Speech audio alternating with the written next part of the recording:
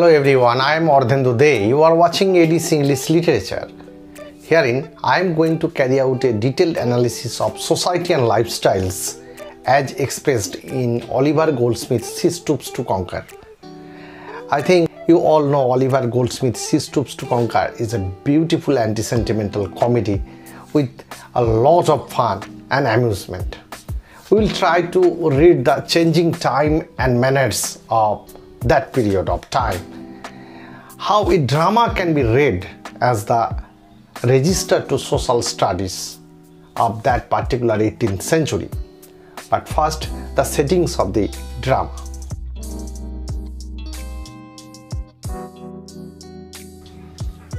Oliver Goldsmith's She Stoops To Conquer is an anti-sentimental comedy. It is at least partly a revival of the traditional comedy of manners and therefore presents a vivid picture of the life and attitude, modes and manners of the contemporary society.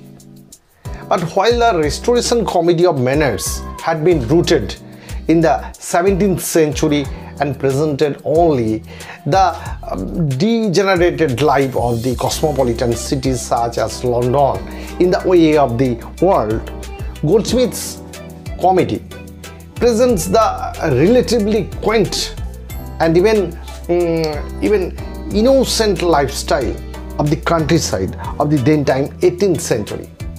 So while we are reading She Stoops To Conquer or watching it performed on stage, we get a glimpse of the times and the glimpse of the manners of the English people of the then time. So the parallel lines goes, one, the Londoners, and another, the fashions of the rural public or the rural people. Further, while the comedies of manners presented only the aristocratic classes, Goldsmith presents the entire spectrum of rustic life, and even city-bred personalities ultimately find their entry into the play. So the play is very amusing as we can find out a new piece of social panorama is going through on stage. Goldsmith might well have policies for his motto, the dictum mors hominem maltorum velit, the poetica. The moves and manners of many people are to be seen. So these are the dictum or the motto that Goldsmith here projects. Beginning in the household of a country square, it inches towards a vivid picture of the then time country life. This is the little piece that you can go through. It's very easy to read. You can get it and you can have a lot of fun here. In fact, all the characters in this play are involved in the world of the then time, either country life or fashionable London. Look at the She Stoops To Conquer characters. There are Tony Lumpkin, Mrs Hardcastle, Mr Hardcastle, Charles Marlowe, Miss Constance Neville, Sir Charles Marlowe, Miss Kate Hardcastle, George Hastings.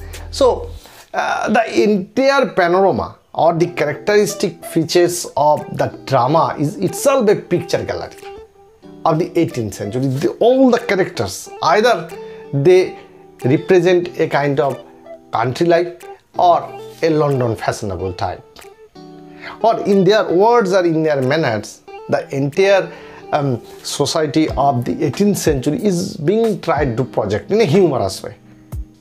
The country life is in general monotonous for most people, and this often necessitates a journey to center of the culture and fashion.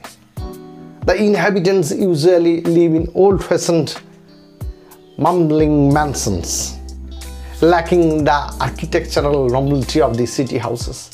The fact that new buildings were rarely built in the countryside and most county squares had fallen into hard times with the industrialization is evident from the comments of Marlowe, who points out that with demise of feudalism, the county squares had been compelled to utilize their old mansions as inns. So when we find that all the mistaken identity and all the confusion arises from taking that old mansion as inn. So why so? Because that had been the time that it tells. London is a particular source of attraction, especially from the viewpoint of fashion and culture. Mrs Hardcastle repeatedly expresses her desire to visit London to rub up the rust a little and takes care to keep in touch with the fashion that had been relevant at the time of London. Even if it is only at second hand, but they are going towards London. So Marlowe Hastings reveal their elegant London fashionableness when they debate about which wristwatch to wear. The winter fashions and many such references you can have in this drama. Again, the life of the women folk in the countryside is vividly presented here. The average intelligent woman like Kate spend her time in keeping such pets as birds in cage or fish in the aquarium, and also in occasionally reading extremely sentimental novels and shedding tears. This the reference of the letter is evident from Miss Noble's question, what she says, or has the last novel been too moving? Although Kate has to put on a housewife's dress, it is obvious that most of the household work was done by the maids and the cook. They therefore spend their time putting on expensive clothes and falling in love, and that had been the timely fashions. So these were the time when so much things are happening, and the entire panorama of the then time society is being reflected in the drama. That is the real classic work does. Again, the different views on fashions of Mr. and Mrs. Hardcastle. The old couple tells much of the time. Mr. Hardcastle hates whatever old she finds and often shows the madness of the London trips. She wishes to son of old-fashioned trumpery, while her husband is passionate after old friends, old times, old manners, old books, even old wines, military metaphors, and his old wife are indeed the fashionable world for Mr. Hardcastle. Mr. Hardcastle is a replica of Dr. Primrose, of the vicar of the Wakefield. He is an old-fashioned patriarch who rules over his family with a nice deal of leniency, who always inculcates family the lesson of the simplicity and the solid virtue of good old times. He is a loving friend and a patient host too.